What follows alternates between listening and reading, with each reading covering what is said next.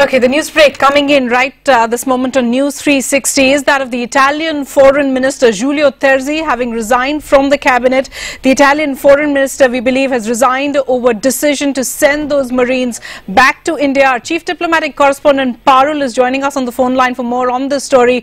Parul, obviously it's a tough diplomatic decision to explain back to the constituency in Italy. What more are you hearing? That's right, Anuba. He's confirmed that the decision has been linked with the decision on sending the Marines back to India. So it's clear there's a connect with the Marines issue.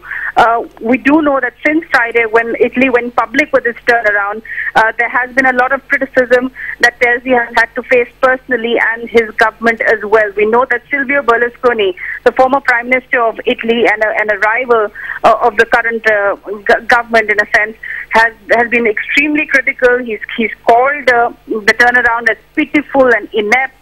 We've also heard other statements from other officials. We've heard from the mayor of Bari. Now, that's the hometown of one of the Marines. He's called the turnaround indescribable. So that just gives you a sense of the kind of criticism Terzi and his government have had to face on this decision. He did try and justify the decision on Friday. He said that the diplomatic deadlock was in a sense necessary to make sure that the Marines did not face the death penalty. Not many accepted that explanation in India and certainly not in Italy. Terzi has had to now pay for his job for that decision, which many believe, including the Prime Minister's envoy, concede that was linked to the political atmosphere just ahead of elections in Italy. Right, but the Italian government, as you also said, is trying to tell the people there that they have got written assurances from the government of India that they will not be given a death penalty and they will be tried as per the international law. That's true, and it's widely believed, Palki, that this was a bit of a face saver. The Italian government trying to explain that, look, it's not in waste, we've bought time, we've made sure they haven't got a death penalty. But, you know, in an interview to CNN IBN, the Prime Minister's special envoy, De Mistura, also confirmed that politics got mixed up with this issue as well.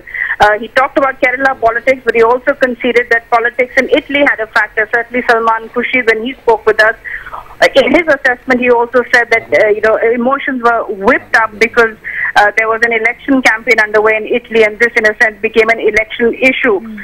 Now, of course, we heard from the Italian government that the decision was actually clearly thought out, and the turnaround was, in a sense, a strategic turnaround. But obviously, not many takers for that decision. Terzi has now had to resign. Not many people will actually be surprised by that decision, given the divisiveness of Italian politics and the emotion surrounding this particular issue. Sure, Parul, but many here in India had looked at it as a surprise climb down of sorts, and perhaps many in Italy also looked at it as a surprise climb down. In one of the last statements that Terzi gave, he seemed to suggest that the situation was normalizing. Why then this sudden resignation? Well, it seems that the pressure has been building up steadily on him, his ministry and his government since Friday, Anuba. Friday was when Italy went public with the decision that the Marines would be sent back. Friday was when they started putting out statements explaining why the decision had been made.